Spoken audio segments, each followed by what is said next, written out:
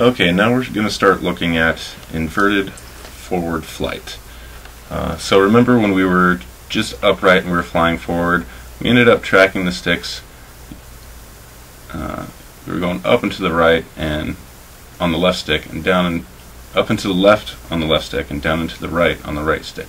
Well, now it's going to be the opposite of what it was. These sticks are going to go completely opposite corners. So when we're flying counterclockwise, the left stick is going to go down and to the right, and the right stick is going to go up and to the left. So we're going to be doing it that way.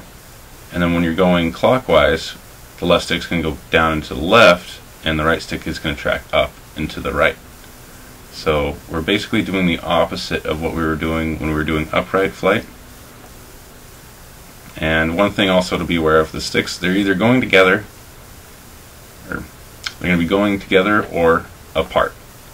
That's something, inverted forward is somewhat related to upright reverse, because the sticks are going to be going either together or apart. So I'll do a little demonstration, but look how the sticks are tracking, either this way or this way, depending on which direction I'm going. So again, try to learn to fly in a couple circles, and then after you can fly in circles, try to get to where you can transition and go into figure eights. So first thing, we know that we're comfortable in all orientations inverted, so just get into a nose in inverted, and start getting to where you're moving around a little bit. Then I'm just going to fly in a circle and see how the sticks are tracking. You can see going in that direction, flying around. A lot more on the left stick in the way of rudder input than actual aileron input on the right stick. You want to get to where you can fly around like that. And then once you can do that, try to get to where you can go the other way. And see how the sticks are tracking this way. Down and to the left on the left stick, and up and to the right on the right stick. But they're going opposite directions. I got showing you a little bit of emphasis on the sticks for that right now. But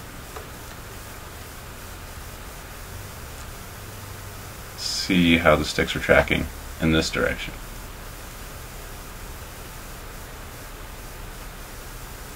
And then get to where you can maybe transition to a figure eight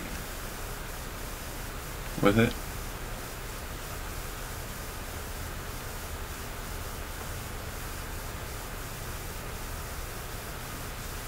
And to where you're comfortable doing that and transitioning and flying around really smooth with that inverted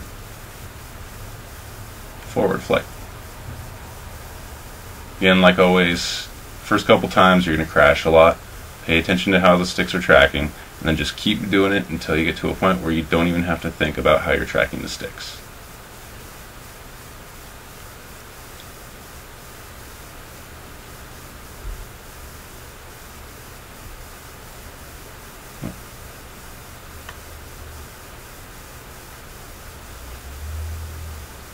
See how, just like inverted or reverse upright, we've got the sticks tracking away from each other. Same thing when we're inverted. Sticks are going to be tracking away from each other. So practice that, get to where you can fly around nice and comfortably in that forward orientation inverted, and then you're probably ready to start moving on to some tail end inverted.